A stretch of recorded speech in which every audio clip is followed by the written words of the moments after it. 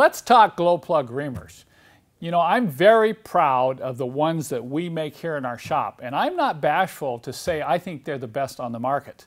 We make three types. We make the standard glow plug reamer for the pencil glow plug. Then we make this larger reamer, which is used on the early series style glow plugs. And then most recently we're making the long reamer, which is used on the OM606 engines in the E300Ds from 1995 to 1999. Why do I think our reamers are better than the competition? Let me show you. We make all our reamers with a steel threaded housing. This is actually the same strength as your standard glow plug, and the threads are very hard steel, so you don't have a problem stripping threads out. Most of the other competitive reamers on the market are made with a CNC machined aluminum housing with aluminum threads. Now, they may be okay for use 1 or 2 times, but this one here has only been used, you know, 2 or 3 times, and you can see that it's already looking kind of beat up, and if you look at the threads closely, you can see they're already starting to wear. So if you get into a situation where you have excessive carbon buildup in the head and you're trying to force this aluminum reamer into the threads, you can damage it quite easily. We don't like aluminum. That's just clear and simple. Now I'm going to show you a couple things about how to use these reamers. You've heard me harp about the importance of using glow plug reamers before, so I'm not going to harp on that again. But there are a few things I want to show you, particularly some tips that can help you when you get into those situations where you've got some really stubborn carbon that you're dealing with. Let me first show you how a reamer should go into a head that doesn't have any carbon in it.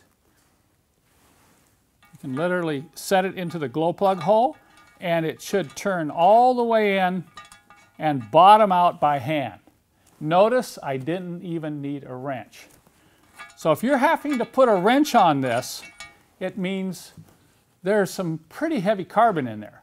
And you're going to have to take it easy, because if you force it, for instance, if you try to get in here and hammer it in, you can break one of the flutes on the reamer.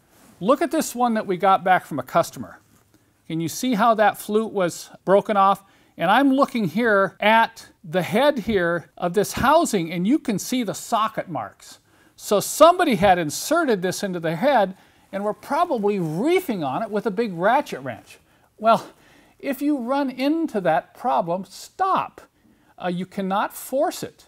I've had a situation where I've had to come in here with a small round file and just lightly kind of file away some of the carbon in order to get the reamer to start. And once the reamer starts, if you have to use any force at all to move that reamer in, you can put a socket on it, but I want to see that you only hold it like this, that you hold the socket head close in, and that's all the torque that you're going to put on this reamer.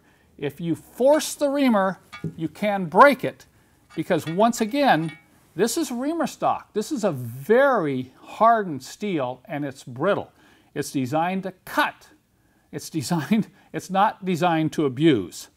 So just a word of caution, that's true on any of these reamers, the pencil reamer as well. If you run into carbon, take it easy, don't force it, and do not use excessive stress or torque when we're doing this. There's a couple more things I should mention before I wrap this video up.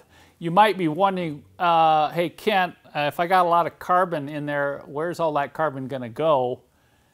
One of the tricks you can use to kind of get as much of that carbon out as you can is to put grease. Just get some heavy moly grease, real thick wheel bearing grease if you have it, and fill the flutes up with grease.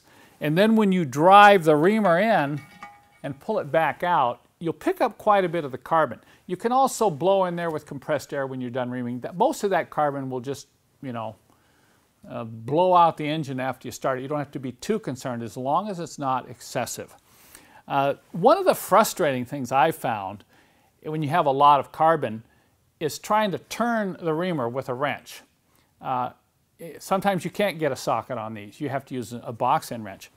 And if you get a box end wrench on the reamer head, you know, and try to turn it, it goes in and it slips off. And if you try to push, because what you need to be doing is you need to be pushing in while you're turning. That will help the cutting action, especially to get the thread started. Sometimes, particularly on the 617 turbo diesel engines, the carbon is so bad that you can't even get the first thread started on this housing. So it does require that you push in as you turn, and that's very hard to do with a box end wrench that just falls off. So one day I said, hey, I'm going to make a special little wrench. Now this one's not rocket science, it's not too complicated, but let me tell you, it works. I took a 12mm box end wrench, I straightened it out, and I welded a little tab on one side. Now I can put this box end on the head of the reamer. Look at that. Doesn't fall through, does it? And of course, when it's in the head, you can push in and turn it.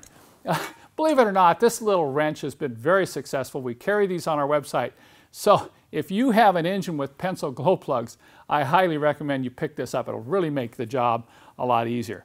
And then finally, for those real stubborn cases, there's a motion that you want to use when working the reamer into that carbon. And that's the motion, turn it in, back it out. Turn it in, back it out. It's just like trying to get a rusty bolt out, or get a, you know, you work it back and forth. Just keep working it back and forth. If you have a ratchet wrench like this, you know, you can work it in a little bit and then back it up. Work it in a little bit, back it up. When it binds up, pull it out, clean off the carbon, and start again. With a little care, you can successfully do this job yourself, and the results can sometimes be amazing. You can literally increase the fuel economy of your engine, you'll improve starting on cold days, and you'll find you'll have much less smoke at startup. So anytime you're messing with your glow plugs, anytime you plan to remove and change them, be sure and ream out the glow plug holes.